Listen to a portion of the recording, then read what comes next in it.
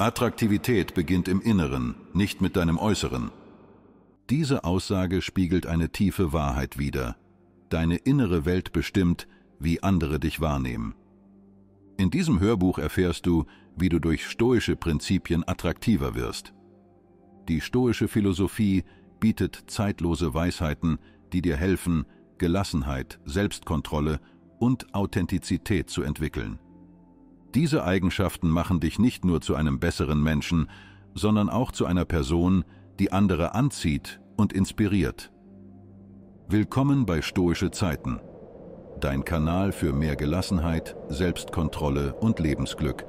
Abonniere uns jetzt und aktiviere die Glocke für noch mehr lebensbereichernde Inhalte. Vielen Dank an alle bisherigen Abonnenten und diejenigen, die immer fleißig unter den Videos kommentieren. Ihr seid großartig. Schreibe jetzt bitte attraktives Verhalten oder ein kurzes Feedback in die Kommentare und schaue auch gerne in unserem Shop auf stoischezeiten.de vorbei. Danke. Kapitel 1: Selbstkontrolle und Gelassenheit. Die Kunst, sich selbst zu beherrschen, ist eine der attraktivsten Eigenschaften, die du entwickeln kannst. Selbstkontrolle zeigt nicht nur, dass du in der Lage bist, deine Emotionen zu managen, sondern auch, dass du in stressigen Situationen ruhig und überlegt reagieren kannst.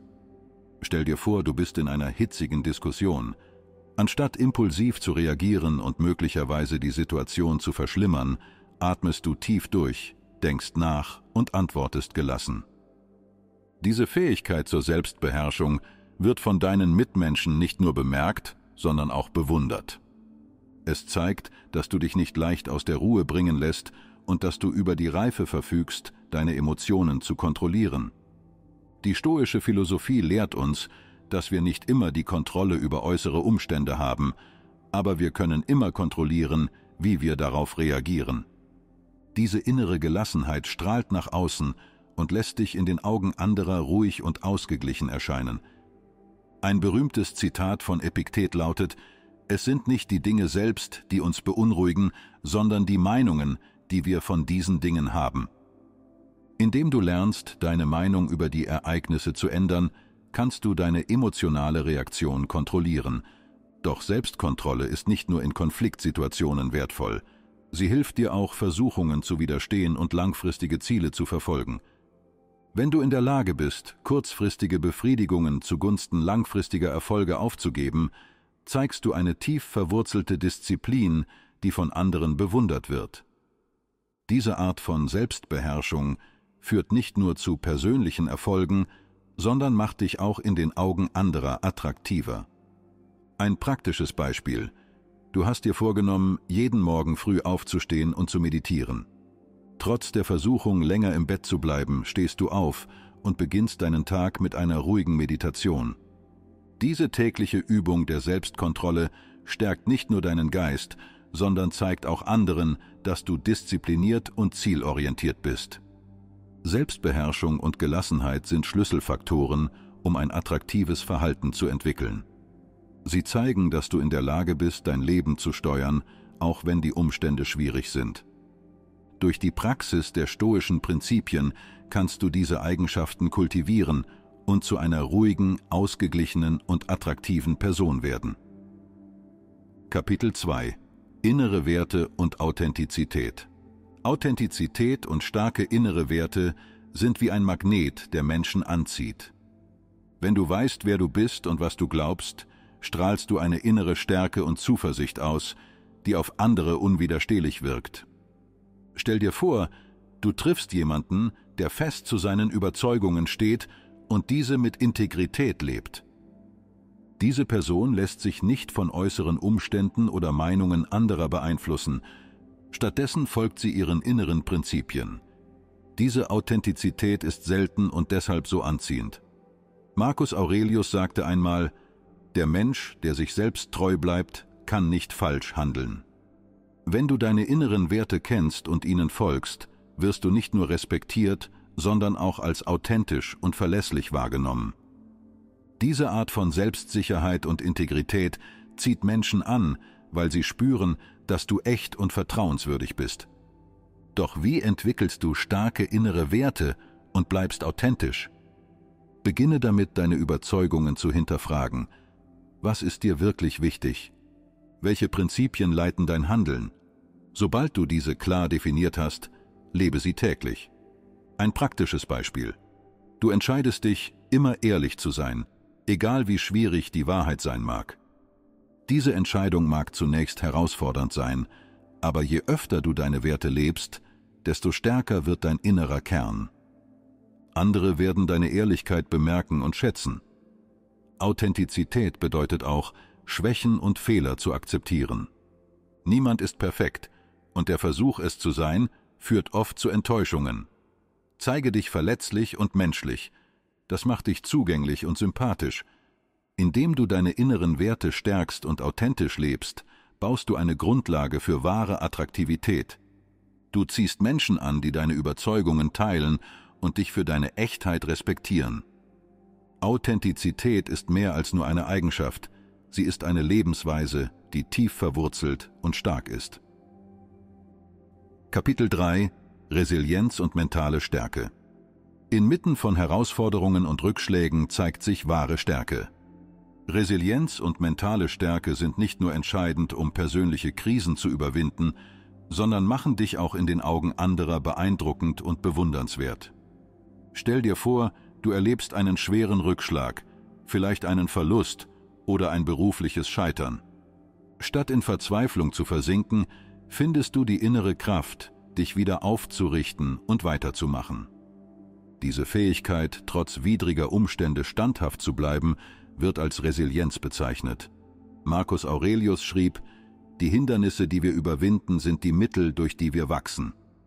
Resilienz bedeutet, Herausforderungen als Chancen zu sehen, um zu wachsen und stärker zu werden.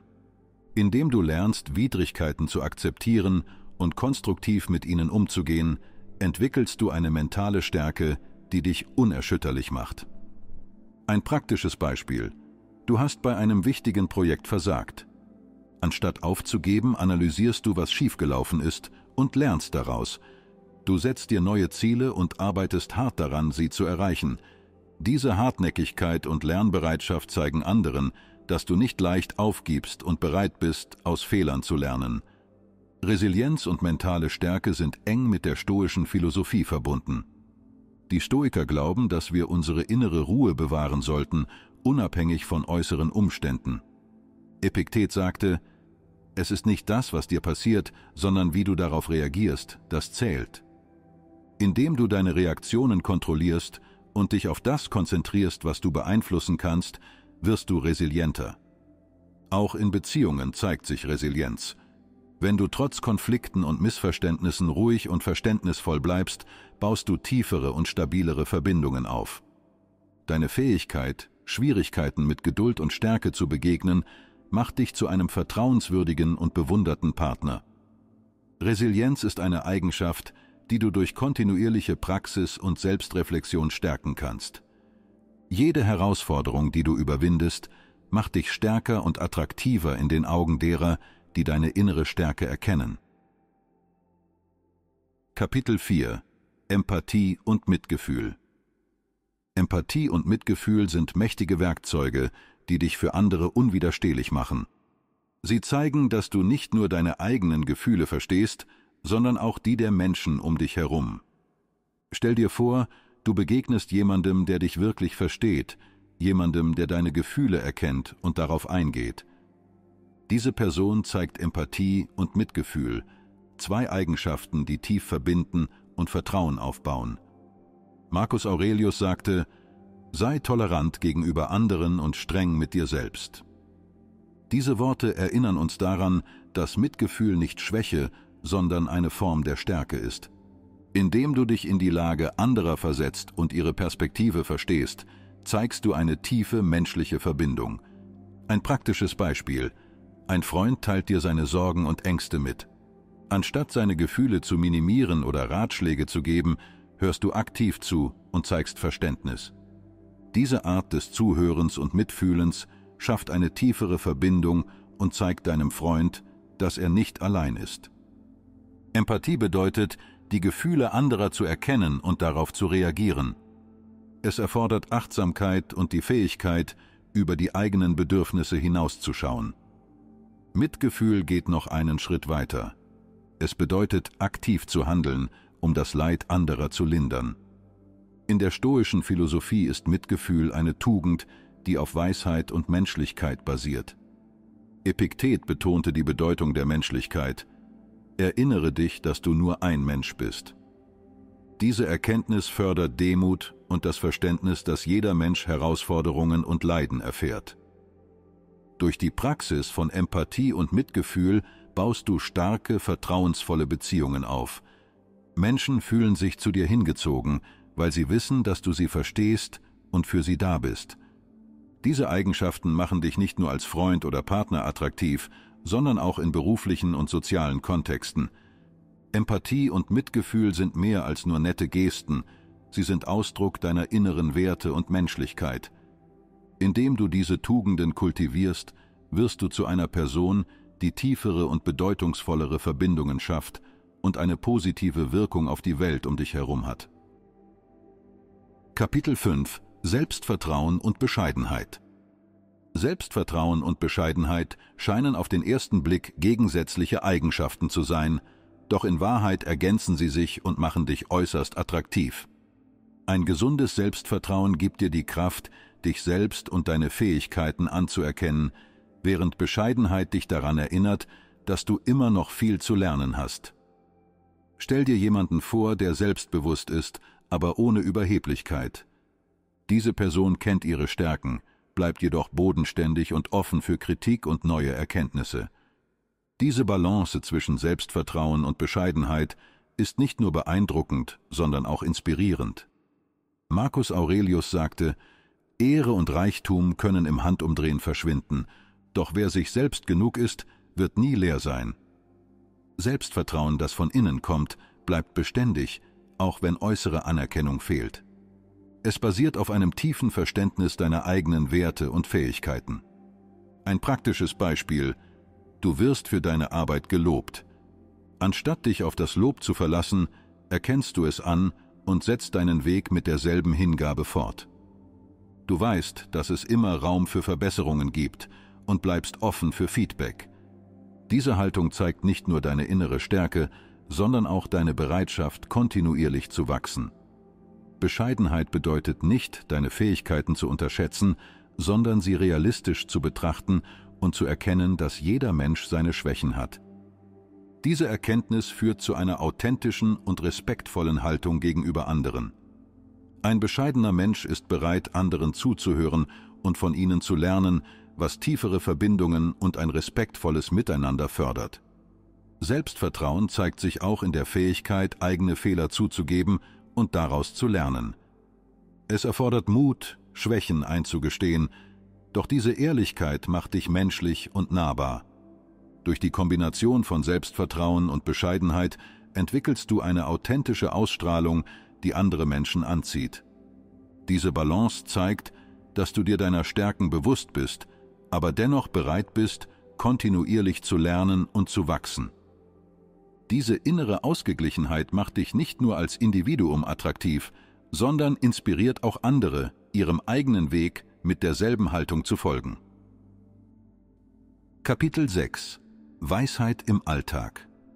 Die wahre Kraft der stoischen Philosophie liegt in ihrer Anwendung im täglichen Leben. Weisheit ist nicht nur theoretisches Wissen, sondern die Fähigkeit, dieses Wissen in praktischen Situationen anzuwenden. Stell dir vor, du beginnst deinen Tag mit einer klaren Absicht, ruhig und gelassen zu bleiben, egal was passiert. Diese Einstellung wird durch die Weisheit unterstützt, die du aus der stoischen Philosophie gewonnen hast. Du weißt, dass du nicht die Kontrolle über alles hast, aber du kannst immer kontrollieren, wie du reagierst. Marcus Aurelius schrieb in seinen Meditationen: Es hängt von dir ab, zu deiner eigenen Vernunft zurückzukehren und in Harmonie mit ihr zu leben. Die Dinge, die dir widerfahren, stehen nicht im Wege, sie sind Trainingsmaterial. Diese Worte erinnern uns daran, dass alltägliche Herausforderungen Gelegenheiten sind, unsere Weisheit und Gelassenheit zu stärken. Ein praktisches Beispiel: Du stehst im Stau und verspürst die aufsteigende Frustration. Anstatt dich von dieser Emotion beherrschen zu lassen, erinnerst du dich an die stoische Lehre, dass äußere Umstände nicht deinen inneren Frieden stören müssen. Du atmest tief durch und nutzt die Zeit, um deine Gedanken zu ordnen oder einen Podcast zu hören. Diese bewusste Entscheidung, ruhig zu bleiben, ist ein Akt praktischer Weisheit. Weisheit zeigt sich auch in der Art und Weise, wie du mit anderen umgehst. Du behandelst Menschen mit Respekt und Geduld, weil du verstehst, dass jeder seine eigenen Kämpfe hat. Diese Einsicht fördert Harmonie und stärkt deine Beziehungen. Die Anwendung stoischer Prinzipien im Alltag erfordert Übung und Selbstreflexion. Es bedeutet, sich regelmäßig zu fragen, wie kann ich diese Situation nutzen, um meine innere Ruhe zu bewahren und meine Weisheit zu vertiefen? Durch diese kontinuierliche Praxis entwickelst du eine tief verwurzelte Gelassenheit und Klarheit. Weisheit im Alltag bedeutet, die stoischen Lehren in jeder Situation anzuwenden, sei es in Momenten des Ärgers, der Freude oder der Unsicherheit. Diese praktische Weisheit macht dich nicht nur zu einem ruhigen und ausgeglichenen Menschen, sondern inspiriert auch andere, die gleiche Haltung zu kultivieren. Indem du die Prinzipien des Stoizismus in deinem täglichen Leben umsetzt, wirst du zu einem Leuchtturm der Gelassenheit und des Verständnisses. Kapitel 8: Das attraktive Verhalten in sozialen Beziehungen. In sozialen Beziehungen kann stoisches Verhalten eine transformative Wirkung haben. Die Kombination aus innerer Ruhe, Weisheit und Gelassenheit schafft eine Präsenz, die andere Menschen anzieht und inspiriert. Stell dir vor, du bist in einer stressigen Situation mit Freunden oder Kollegen. Während alle anderen von Emotionen überwältigt werden, bleibst du ruhig und gefasst. Diese innere Ruhe ermöglicht es dir, klare und durchdachte Entscheidungen zu treffen, was von anderen als Stärke und Zuverlässigkeit wahrgenommen wird. Marcus Aurelius sagte, der beste Weg, sich zu rächen, ist nicht gleich zu werden. Diese Weisheit lehrt uns, dass wir durch ruhiges und besonnenes Verhalten Konflikte entschärfen und Beziehungen stärken können. Indem du nicht auf provokatives Verhalten reagierst, bewahrst du deine Würde und gewinnst den Respekt anderer. Ein praktisches Beispiel. Während eines Meetings kommt es zu einer hitzigen Diskussion. Du bemerkst, dass die Emotionen hochkochen und entscheidest dich, mit einer ruhigen und besonnenen Stimme zu sprechen. Deine Gelassenheit wirkt deeskalierend und hilft der Gruppe, wieder einen konstruktiven Dialog zu führen. Diese Fähigkeit, inmitten von Chaos Ruhe zu bewahren, macht dich zu einem wertvollen und attraktiven Teammitglied. Empathie spielt ebenfalls eine zentrale Rolle in stoischem Verhalten. Indem du aktiv zuhörst und versuchst, die Perspektiven anderer zu verstehen, zeigst du Mitgefühl und Respekt. Dies schafft Vertrauen und fördert tiefere Verbindungen. Bescheidenheit und Selbstvertrauen sind weitere Schlüsselkomponenten. Ein gesundes Selbstvertrauen gibt dir die Kraft, authentisch und ehrlich zu kommunizieren, während Bescheidenheit dich zugänglich und respektvoll macht. Diese Kombination zieht Menschen an, die echte und bedeutungsvolle Beziehungen suchen. Stoisches Verhalten bedeutet auch, Kritik und Feedback offen anzunehmen. Anstatt defensiv zu reagieren, siehst du Kritik als Chance zur Selbstverbesserung. Diese Haltung zeigt nicht nur Reife, sondern fördert auch eine Kultur des Wachstums und der Zusammenarbeit in deinen sozialen Kreisen. Indem du stoische Prinzipien in deinen sozialen Beziehungen anwendest, wirst du zu einer Person, die Ruhe und Stabilität ausstrahlt. Diese Eigenschaften machen dich nicht nur attraktiver, sondern stärken auch die Bindungen zu den Menschen um dich herum. Deine innere Stärke und Weisheit werden zu einer Quelle der Inspiration und Bewunderung, die nachhaltige und erfüllende Beziehungen fördert. Attraktives Verhalten entsteht nicht durch äußere Erscheinung, sondern durch innere Stärke und Weisheit. Die Prinzipien des Stoizismus bieten dir die Werkzeuge, um Selbstkontrolle, Gelassenheit, Empathie und Bescheidenheit zu entwickeln. Diese Eigenschaften machen dich zu einer faszinierenden und anziehenden Persönlichkeit. Indem du stoische Weisheiten in deinem Alltag anwendest, kultivierst du eine innere Ruhe und Stabilität, die dich durch alle Herausforderungen des Lebens trägt. Diese innere Stärke strahlt nach außen und zieht Menschen an, die echte und bedeutungsvolle Verbindungen suchen. Erinnere dich daran, dass wahre Attraktivität von innen kommt.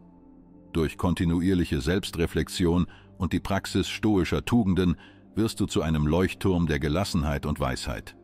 Unterstütze diesen Weg mit einem Abonnement und entdecke das Tagebuch eines Stoikers, das ich entwickelt habe, um dir zu helfen, diese Prinzipien täglich zu leben. Dein inneres Wachstum und deine Ausstrahlung werden so zu einer Quelle der Inspiration für dich selbst und für andere.